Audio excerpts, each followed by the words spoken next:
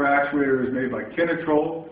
It's a pneumatic actuator, which means it's air operated, and it's double acting, meaning that we put air on one side to open the valve, or we'll put air on the other side to close the valve. The way we do that is by putting our air supply into this device here. This is a dual acting four-way solenoid valve. So we have our air supply. We've got two coils, one that'll open the valve, one that'll close the valve. And then the exhaust comes out here, which is adjustable. For this particular assembly, we've adjusted the valve so the full stroke operation is about 60 seconds. And then at the end of the full stroke, you'd like to get indication back at the main control panel if the valve is in a fully open or fully closed position. That's done with this device up here, which you see is coupled to the actuator. This is our limit switch.